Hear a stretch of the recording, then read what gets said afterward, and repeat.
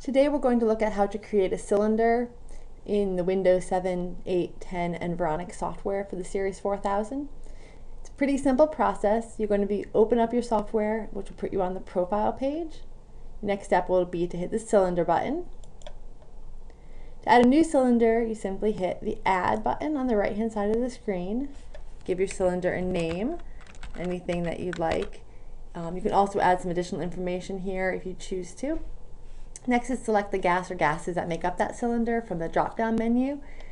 A shortcut is once you've opened the menu, if you hit the first letter of gas, in this example N for nitrogen, it jumps you to the ends. Makes it a little quicker, a little bit of a shortcut. Then hit Add Gas once you have the gas of interest here. In this case, that's all I'm doing. It's 100% tank. I'm done. So my next step is just simply to hit Save. Once you've done that and the gas cylinder is saved correctly, you'll see the name that you've selected over in the left-hand column.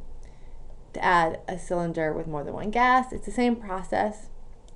Click on Add, give the cylinder a name. We'll make this a 10% CO2 cylinder. So I'll begin by adding my nitrogen. And then I'm going to hit the letter C to jump back up. Put my CO2, add. Again, this is 10%, so I will add 10% here. Once I click off of that, you'll see the nitrogen will adjust itself to 90%. If you want to use a ppm level, you would simply double click on the units, and then you can select ppm instead of percent. You'd want to do that for both of the gases. Once all of your gases, as many as you need, are entered here, again, just hit Save, and you'll see the cylinder is saved and now available on the left-hand side. That's all there is to it. To edit a cylinder, if you need to go back and edit, again, very easy. Click the Edit button, go in, make whatever changes you need. I find out this is actually a 5% cylinder.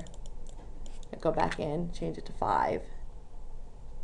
See, that goes to 95, and I click Save. You'll also notice that if there's a K-factor adjustment to be made, that will be calculated here in this window, and you can view that as it changes. Thank you for watching this video. We hope it was helpful for you. Follow our blog for more information on using our newest software, or call or email us if you have any questions.